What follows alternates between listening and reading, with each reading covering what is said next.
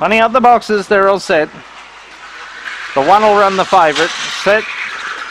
Racing, come out in a pretty even line. Mrs. Chitty Bang was showing good speed. He's Black Magic, got all over the back of it, heading into the pen area. And Tide turns, checked or feared. Getting around them now was Maggie Keeping. Hunted out wider was Cool Cosmic. He's My Devil, plenty of trouble. And the last couple of Pat's Conspiracy and Cosmic Rain. Mrs. Chitty Bang missed all the trouble. It's still about 4 in front. Oh, they're playing games behind it. And Mrs. Chitty Bang's got left a mile in front and will win comfortably. Getting up for second was Tide's Turn. Then came Cool Cosmic.